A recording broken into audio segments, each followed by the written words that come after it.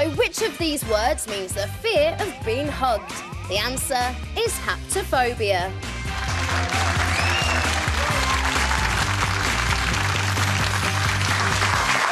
Let's get this right. Haptophobia, fear of being hugged. Hepatophobia is the fear of creepy crawlies. Heterophobia, the terror of the opposite sex. I'm not surprised you've got it, frankly.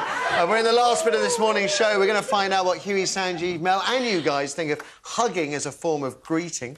0207 173 5555 is the number. I'll be honest, it's a hot topic on Mumsnet. This is the internet site that proves most mothers have too much free time on their hands. If you don't like it, post about it. Am I the only one who hates being hugged, was the question posed by one desperate poster. Is there a polite way of saying, don't touch me, you give me the creeps?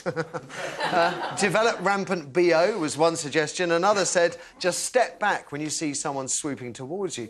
Most seem to agree that hugging was an invasion of personal space. Most. Everyone in showbiz, darling, has been doing it for years. But I do wonder if the stars are now joining the backlash. Did you see that? Where am I? So Northerners don't do the kissy-kissy thing, but Americans, are they big fans of the huggy-huggy? Well, the showbiz air kiss thing is like a big thing, which I don't really go for. And we were talking about it in the break, and it's one of those things where you can kind of tell if you know someone, yeah, you can give them a hug if they're a dear friend, but I usually handshake. I think that's pretty polite. If you met your mate and his girlfriend, new girlfriend, hug your mate? I would hug my mate, and then I would shake her hand and possibly... kiss as well? On the cheek, That's what I would do. That's what I would do. And she would curtsy to you, Lord Huey. Your lordship. Ever so gracious. Sanjeev, are you a hugger, kisser type of guy? You are a hugger I'll take any action I can get. Yeah, I mean, obviously, there's time and a place. I mean, you know, if you've just gone into prison... There's not a place that you want to... You got the top book, I got the bottom book. Come here. Someone's going, come here. You're going to go... I like spooning. Better than forking. But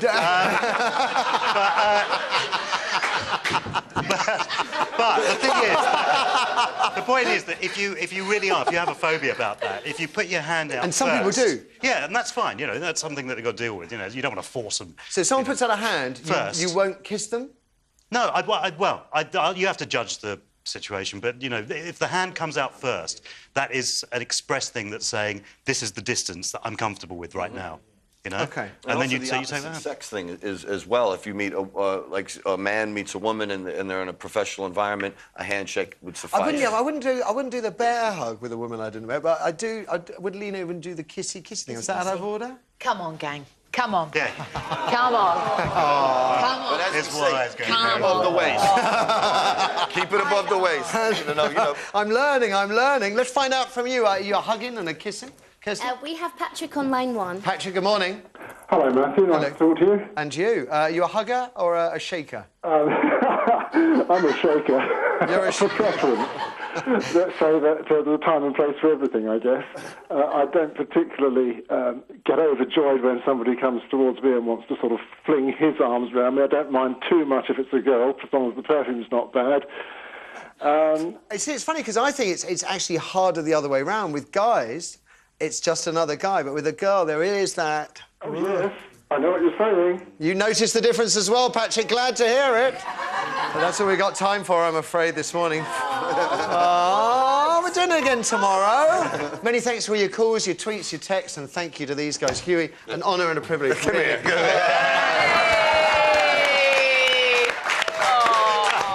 Classic, fantastic. I mean, it's back on form. It's going to be massive, I'm sure. Give it up for those guys. And also, Sanjeev, Mel, cracking start of the week. Ladies and gents, one more time for our panel. So, tomorrow, we're going to be asking special guest Professor Robert Winston if IVF is a blessing or a curse for you women. Love to hear your thoughts on that. And one more thing, if you're in this evening, don't miss the Gadget Show. We'll see you at 9:15 tomorrow. Bye for now.